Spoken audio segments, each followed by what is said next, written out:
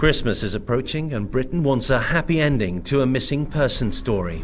He heard her phone ringing in her jacket pocket, and I suspect that was probably the start of his nightmare. Joanna Yeates would know her killer. His defence will be that her death was an accident. He put a hand around her throat and he squeezed the life out of her. As a nation mourned on Christmas Day, it was her family who were grief-struck. I do miss her.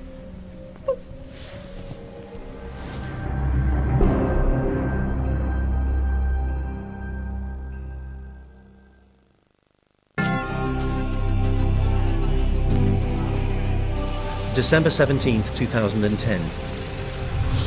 Office Christmas party time. Joanna Yeates kisses her boyfriend Greg Reardon goodbye as he heads to Sheffield to visit his family. She then heads to a pub in Bristol. When she finished work, she joined workmates and she went out for a drink. She meets up with friends from her office where she works as a landscape architect. Joanna is very popular. She's really bubbly, just had this incredible warmth about her as well. Jo moved from Hampshire for her job, but regularly returns. She's part of a close and loving family. Probably lots of mums say this, but she's a friend, someone I enjoyed time with, someone who inspired me to do perhaps more unusual things than other people do or that I would have done. Jo is like a breath of fresh air, really. Generally happy, buoyant, very, very positive. Joanna and Greg, both in the city to progress their careers, have recently moved to a basement flat in the pleasant suburb of Clifton. Living upstairs, their landlord is Christopher Jeffries, a retired English teacher, never married. He lives alone. He has no TV, preferring to spend the time with his books. He's also heavily involved in the day-to-day running of the building and his flats. I had come to a point where one of the flats that I let out for retirement income became vacant. The very first day that it was advertised, two of the prospective tenants turned out to be Jo Yeates and Greg Reardon. I liked them very much. There was nothing at all about them which was unattractive. I liked both of them. They were young, enthusiastic, anxious to set up home together for the first time, and I was very pleased to be able to give them the opportunity to do exactly that in what they obviously thought was an ideal place for them. I think both of them were enjoying building a house together. Now acquiring the bits and pieces. What young couples do. Yeah.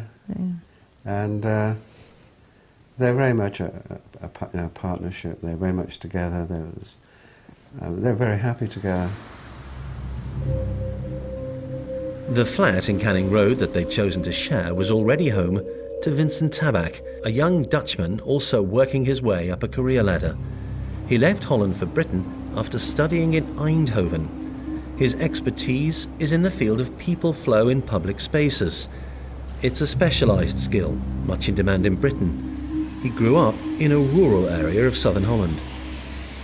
Uden is a very small town in the south of the Netherlands. Very, very normal, very quiet, typical southern town where people celebrate carnival in February, very traditional. He was this normal kid, really. He didn't have a lot of friends. We know this, that he played alone a lot of the times. Neighbours remember the youngest of four, who has two sisters and a brother, and they recall a pleasant, quiet, private boy.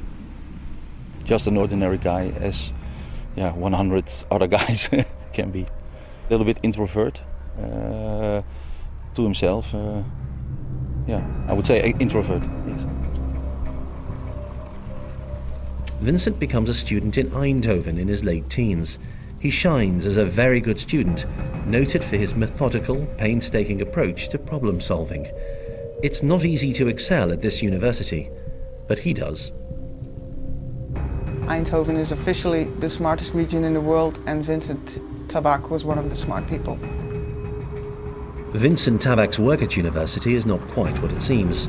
Although he spends time plotting the movement of large groups, he spends little time with people. Instead, his is a virtual world lived largely in front of a computer screen. You know, it's maybe a little bit of a geeky university. Very intelligent computer boys who sit behind their screens designing stuff. And maybe that was what he was doing for about 7 or 8 years while getting his PhD, is just being engrossed in his computer, designing, and you know, being very clever about it. Clever enough to be awarded his PhD. We know Vincent Tabak is a highly intelligent individual, that he's systematic in his approach to life. Like so many, he's never far from the web. Professionally, for work, he was a habitual user of the internet, as are many professional people. He used the internet to keep in contact with his girlfriend regularly. Tabak exudes different personas to different people. 1 minute awkward and preferring his computer screen for company, the next very sociable with those around him. He had always struck me, and I think struck everybody else in the building, as a thoroughly civilized and courteous person. He was a tenant who was in many ways ideal. It seems to be that different people describe him in quite different ways. So his family at home seemed to describe him as being quite shy, steady, calm, whereas his work colleagues in this country seem to describe him as being more outgoing, and these things are quite inconsistent. As Joanna heads towards the Ram pub, Vincent Tabak kisses his girlfriend goodbye. Vincent Tabak had also been at work. His partner, Tanya, had gone out to an office function that had taken her out of Bristol. And the plan was that he was going to pick her up in the early hours of the Saturday morning. He later tells friends that he took the opportunity to take pictures of the heavy snow that Britain was experiencing. At the Ram, Joanna shares a carefree, seasonal evening. As ever, she's in demand, the life and soul of the party. Everyone that knew Jo absolutely loved her. She was just full of life and energy. After a couple of hours, she prepares to leave. In the basement flat, which is adjacent to hers, Vincent Tabak is eating a pizza, drinking a beer. He sends a text to his girlfriend. Joanna heads off to pick up her supper, stopping first at Waitrose, but doesn't buy anything. She pops into a shop to buy 2 bottles of cider. Later, these mundane details, captured forever on camera, will become vitally important as police piece together events. At 20 to 9, she's in Tesco's, where coincidentally, she also buys a pizza. Between 8:45 and 8:50, Jo is in her flat, preparing her supper. Later that evening, Vincent Tabak is in a supermarket where he texts his girlfriend. He makes a point of telling her that he's missing her loads. It's boring without you. He formed an intention at some stage in that evening to go out to Asda. I frankly found that a bit weird. And he bought 1 or 2 items of some rock salt. Asda was in Bedminster. It's a car drive away from the flat. There are plenty of shops in Clifton. If you needed to pop out for something, I would have expected somebody to go locally, especially given the weather conditions. Returning home, he goes onto the web. Now alone, he checks his work emails and returns to a world others do not know he inhabits. A world of pornography. Clearly, if you scrape beneath the surface, there was something about Vincent Tabak and his character and what he enjoyed viewing and doing that other people weren't aware of. He was looking at sites of violent pornography, the degrading of women, often sort of sadomasochistic practices, including strangulation. We also know that when he was away from home, when he was in America and more on a trip that he had in Newcastle, that he looked for escorts. That Friday evening, he was alone. Under the same roof, a landlord and two tenants who could not have been more different. The bookish academic, the bubbly landscape architect, and the young professional who leads an online life obsessed with violent sex, something he keeps very secret. The three lives are about to become inextricably and tragically linked. Greg Reardon is with family in Sheffield trying to get in touch with his girlfriend, Joanna Yeates. Now, over the weekend, he tried to contact her. He tried to text her. He sent text messages to her.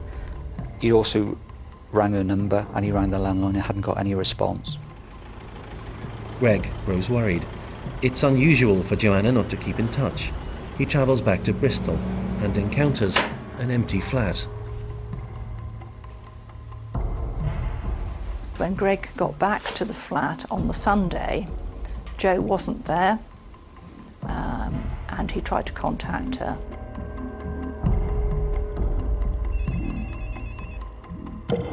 He heard her phone ringing in her jacket pocket, and I suspect that was probably the start of his nightmare.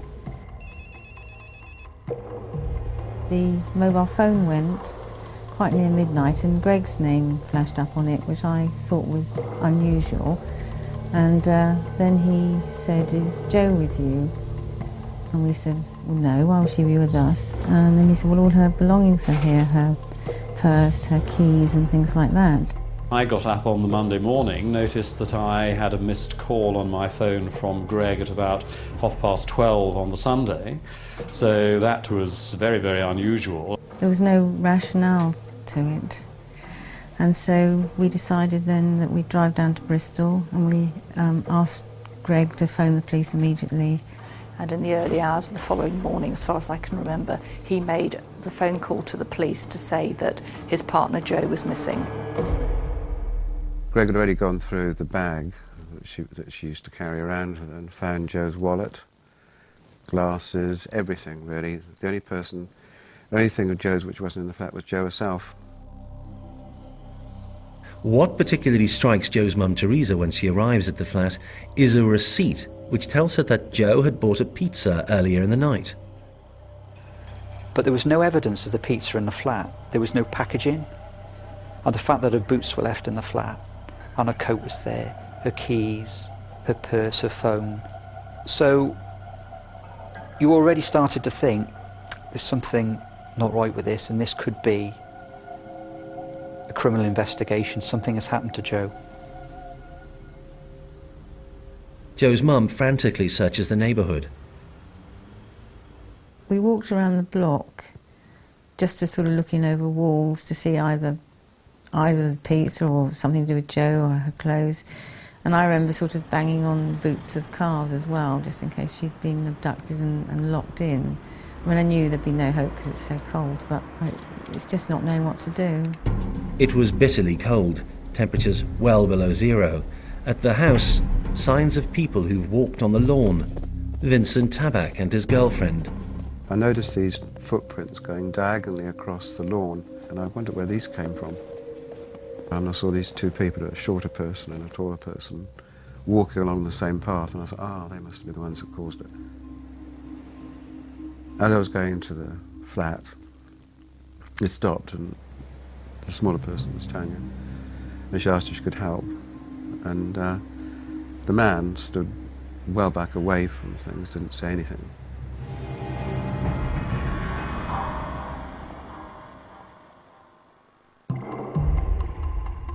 The police quickly sense the seriousness of events. In the case of Jo, it was highly unusual. She hadn't done this before.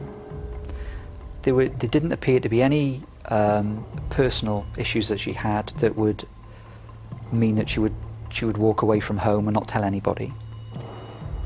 She wasn't on any medication of any sort. She didn't have any mental health issues. She didn't have a history of depression. So all of the indicators that sometimes would cause somebody to leave home weren't there. So very early on,